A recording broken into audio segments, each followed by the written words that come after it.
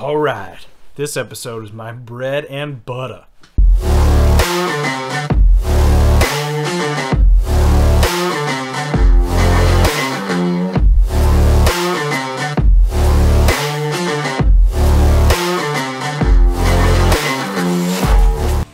Hey guys, welcome back to the Construction Veteran Podcast. I'm your host, Scott Friend.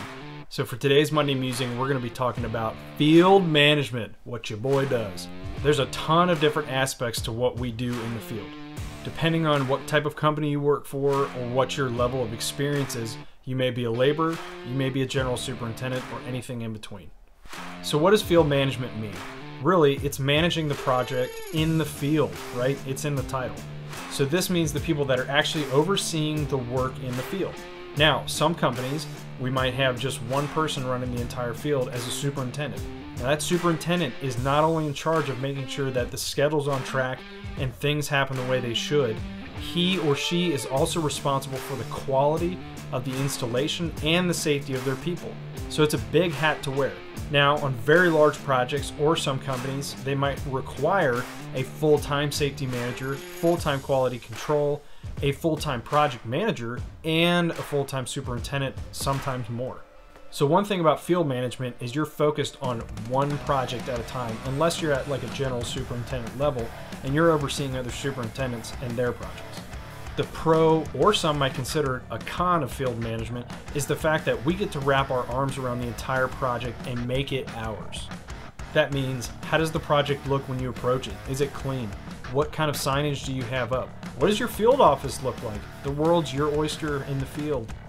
Some people might see it as a con though, because you're responsible for everything. You're responsible for all the people on your job site. So if you're not the type of person that's ready to take the bull by the horns and control it and make sure that the successes are your people's and the failures are yours because the buck stops with you, field management probably isn't the way you want to go. I honestly wouldn't have enough time to talk about all the aspects of what it means to be a field leader. So I'm just going to touch on a couple quick things. Let's talk about a generalized progression throughout the ranks, if you will, of the field. Some people might start out as a laborer.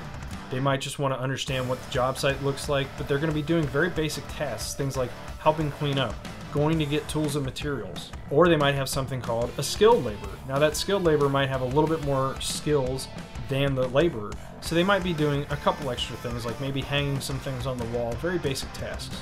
Now after that, it could go a lot of different ways. So it depends, again, on what type of company you're working for. For example, as a subcontractor, if you're working in that trade itself, you're likely going to start out as an apprentice, work your way into a journeyman position, and then master level. As a general contractor, now again, my experience is going to differ from a lot of others, but typically you'll start out as a project engineer or PE, or a field engineer or PE, and they're kind of the bottom level in the field leadership for the general contractor.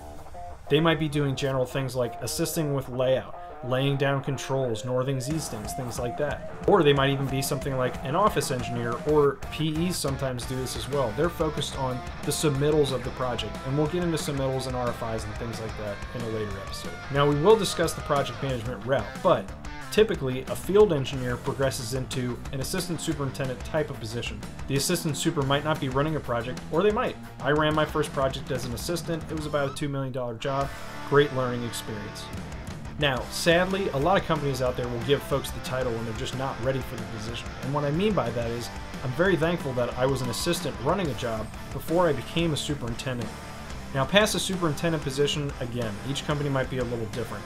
There might be a senior superintendent position, there might be a general superintendent position, and usually those two, depending on the company, they're overseeing other superintendents in their jobs. Or if it's a large job, they might be the lead superintendent on that project. Past the senior levels, they might get into an executive type of level where they're less in the field and they're more overseeing maybe some office staff, maybe some of the business sales, things like that. So if you think about that progress, and I've seen it, there are people that might start out pushing a broom and all of a sudden they're the CEO of a company years later. The onus is on you to start, but you can take your future in any direction. This is a great industry to be in. I am obviously very partial to the field. However, in upcoming episodes, we will cover project management. Thanks again, guys. And again, I definitely need some help here if you're willing to hop on board.